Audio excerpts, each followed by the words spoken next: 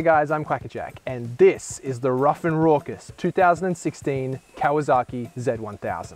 I am pumped because I have wanted to take one of these things out for a ride for so long now, and today we finally get to do our full review. I'll break it down into 3 sections. First, a good look around the bike and its specs. Then my ride out here and putting it through its paces out here in the twisties, before coming back for my final review. But before we get into all of that, I want to take a second to thank our friends over at Team Moto Kawasaki in Bowen Hills. They're my local motorcycle dealership. They let me take out this bike. If you're in the market for a new or used motorcycle or want to trade in your current bike, they are always looking to buy. So make sure to go and check them out and tell them that I sent you.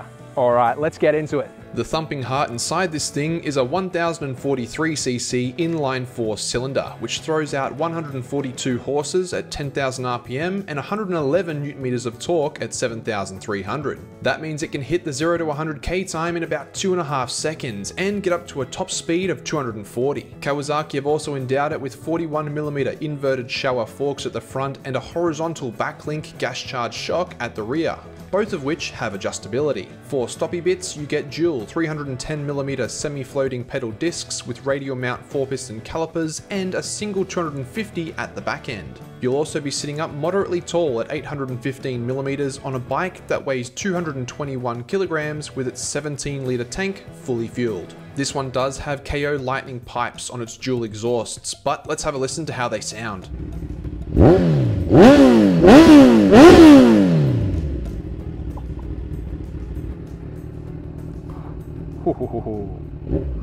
Alrighty guys, well today you join me on the Angry Ant.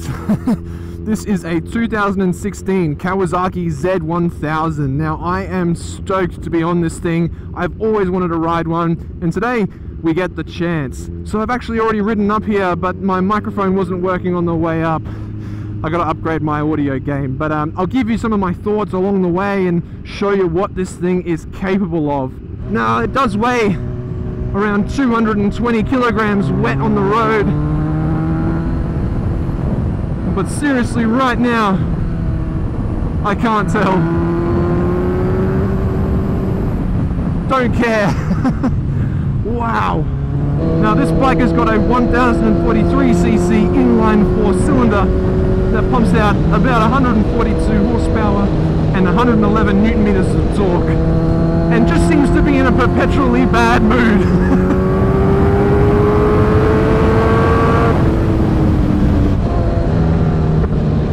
This thing must have had some rice bubbles for breakfast, because it is just all snap, crackle and pop.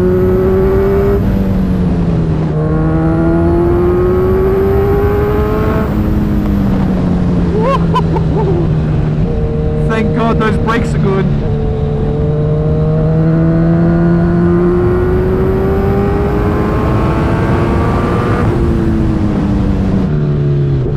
Honestly, this thing feels like an unfed super sports. It is a bit heavy,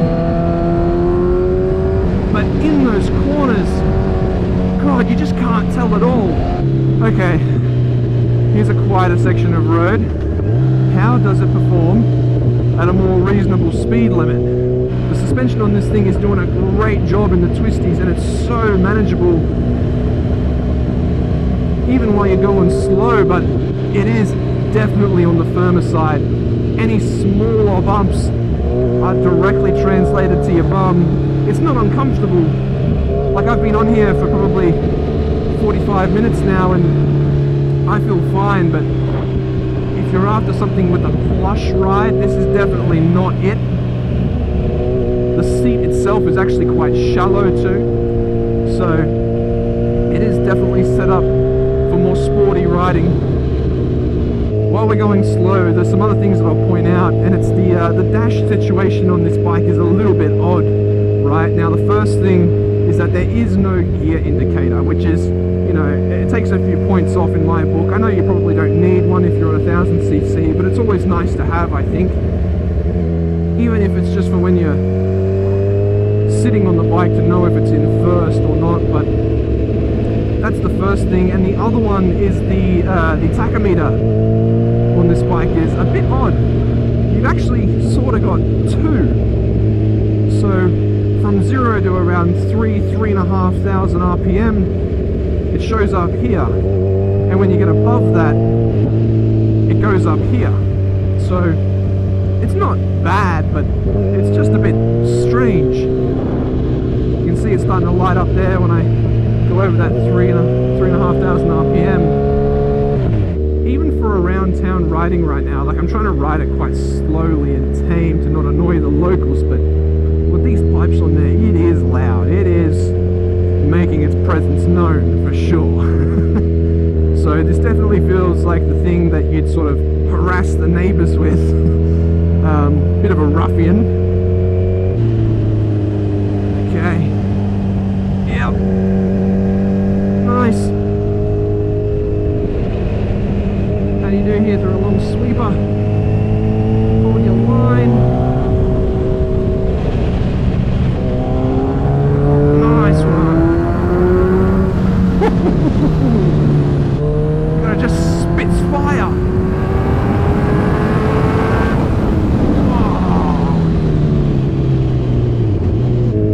Feels very compact on the road. Like the front of it is just there, it's just a straight sort of drop off, and it feels the same at the back. The handlebars also feel quite narrow and compact, and I feel like a little Mighty Mouse is going to attack the corners.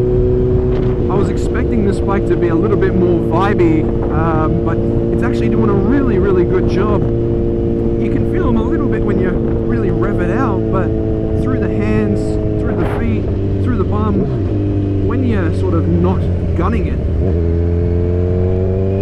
the vibrations are kept in check really well.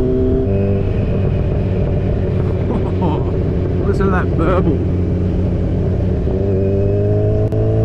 Now it hasn't got the most power in the world,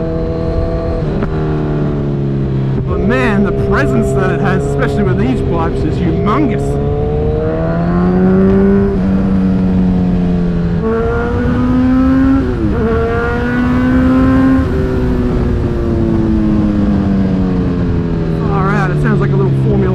Car. Alright, let's do a brake test. Rear brake.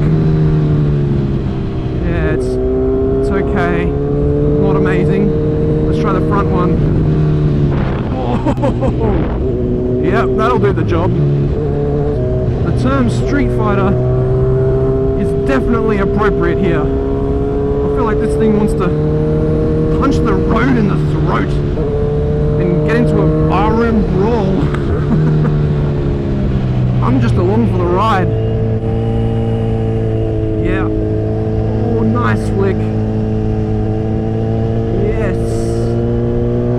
Handle those corners really, really well. I can barely tell the weight.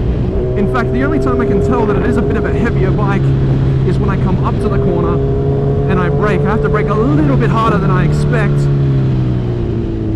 to sort of get my speed in check. But other than that, in the corner, this thing feels fantastic. It honestly feels like the Triumph that I rode a couple of weeks back. Very precise and agile.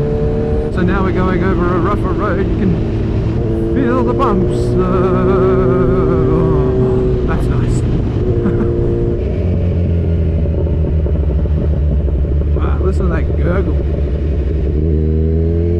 This thing's so loud I can't even hear myself think.